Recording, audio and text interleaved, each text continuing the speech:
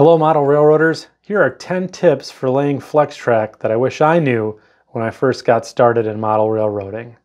Each of these tips will help you avoid derailments, costly redos of your track work, and leave your rails looking like they've been laid by a professional modeler. Tip number 1, if you're using cork roadbed, be sure to sand it down. You'll want to sand down any imperfections of the seams of your cork roadbed, as well as any high or low spots that are due to your benchwork being uneven.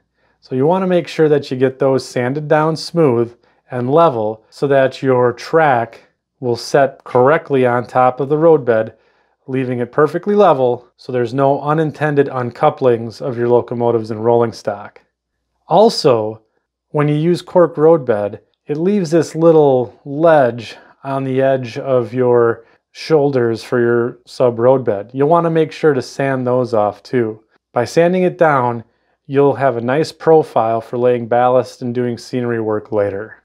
Tip number 2, if you're using more than one piece of flex track for a curve, you want to make sure that you solder those multiple pieces of track together before bending it around your corner and laying your curved track. The reason that you want to do this is that by soldering your rails together, you ultimately create one long piece of flex track, preventing any kinks in the joints. It will also help with the rail conductivity and ultimately will ensure smooth running of your locomotives and rolling stock around the rails.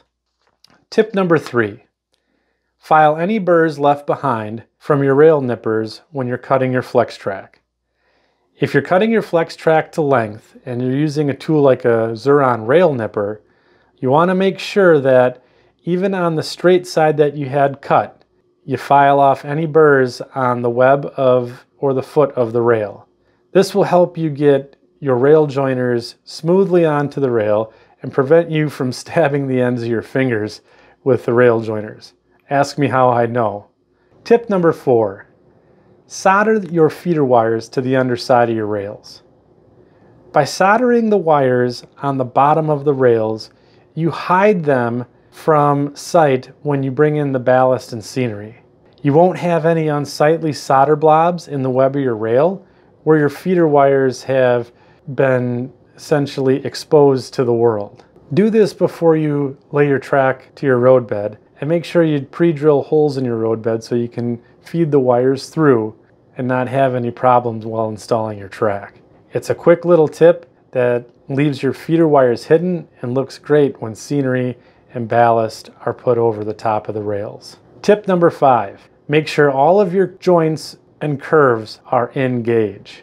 I like to use the National Model Railroad Association, or the NMRA, track gauge to ensure that my track gauge is correct. I also like to use these track alignment tools to ensure that any joints that I have are properly spaced and there aren't any kinks within the rails.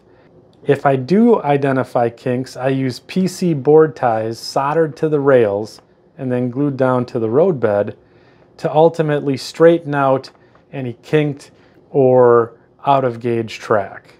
Tip number 6, when gluing down your track, use adhesive sparingly. You'll see a lot of model railroaders use like a caulk gun to glue down their track work. I prefer to use a little bit of glue and a putty knife.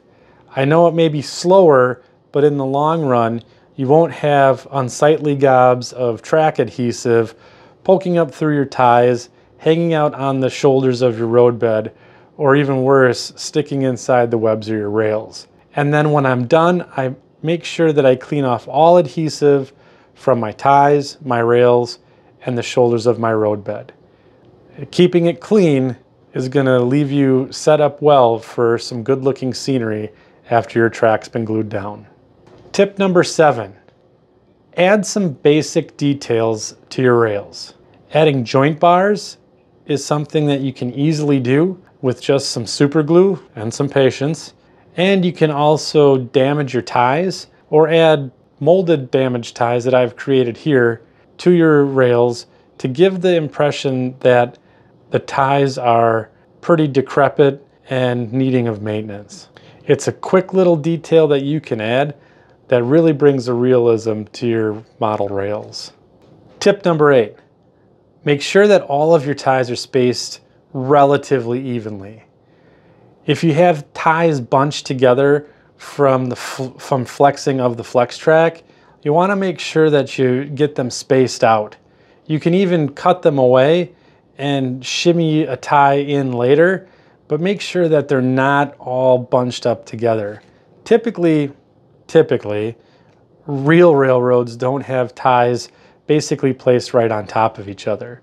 You want to make sure that they're spaced out before you glue them into place. Tip number 9, use a straight edge to get your straight track perfectly straight. I like to use a metal straight edge and run it up against the side of my rails to make sure that any track that I need to be perfectly straight is straight before I glue it down. So as you can see, I'm just pushing that rail up against this straight edge and working out all the bends and kinks. Tip number 10, test your track before you glue it down. I typically like to run rolling stock over the top of the rails and see how well it glides before I glue any of my track work down. I also like to hook up the feeder wires and test the locomotives on it as well.